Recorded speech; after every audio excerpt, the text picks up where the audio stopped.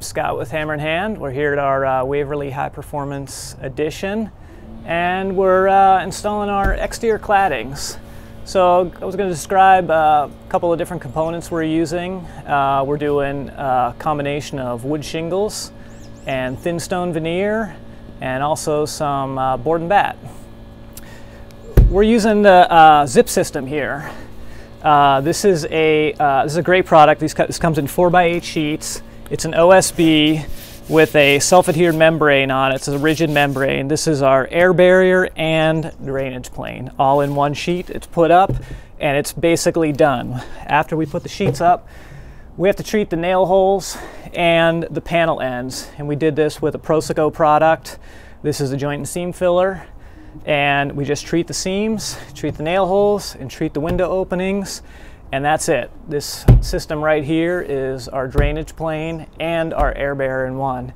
You can see also, this is one of our window installs. Really simple, just flange installation. We've used the fast flash system here.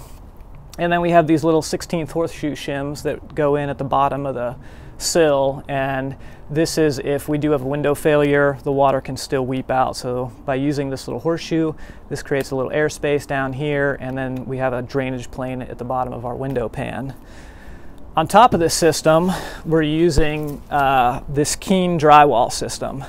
And we're going to go over this in a bit here and look at some of our siding details. This is a drainage mat. It comes in a huge roll, 4 foot wide and 100 foot long. Rolls out and we just staple it on. And what it does, it's basically plastic, so it can't mold, it can't mildew, it can't retain any moisture whatsoever.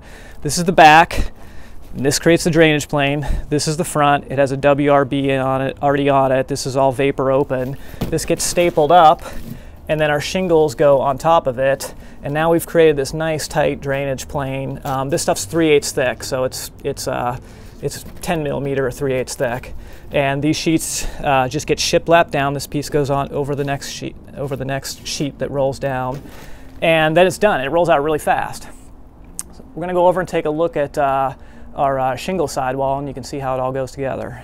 So this Keen drywall lends itself really well to two things. One, it does sidewall shingles really well, and the other one, masonry really well. If we were to do, like, say, horizontal lap siding, we may do wood furring strips or Corvent or another product, but with the shingles, it's so much harder to build a wood lath rain screen, so this sheet good is perfect for it. So you can see these guys are back here starting to install.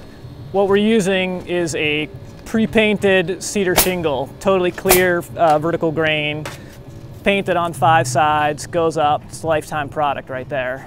I mean, you can't really build a cedar rain screen any better than this. So you can see the guys behind me, we're basically kind of setting it up in an old school way. We got one guy loading shingles the whole way across. We got another guy just coming through and stapling. We're using a stainless steel staple so it doesn't stain, and we just run the whole way across and set these courses up. So this is going to be our thin stone masonry veneer wall. Again, we're using the Keen drywall system, and then it gets a expanded metal lath over it. They screw it on an 8-inch on center. And right here, there's a casing bead. And what we use this casing bead for is basically a termination point.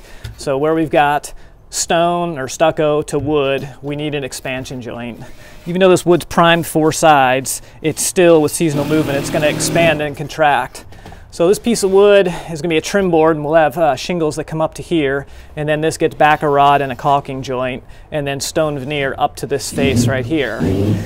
Really nice system. We use this casing bead at all window intersections, wood intersections, anywhere we have stone interfacing with metal, wood. You can see down here we've used, to kind of create the whole drainage plane, I ended up using this stainless steel flashing, and it has a back leg that ties in with our drainage plane. That would be the sheathing. And this is essentially our brick ledge. The stone starts on top of that. And we're going to leave the joints open between the stone just at the very bottom, and that's going to allow air movement in to the rain screen, and then we're going to do the same thing at the top where air movement can go out. So the whole system's back vented, because masonry loves to wick a lot of water vapor.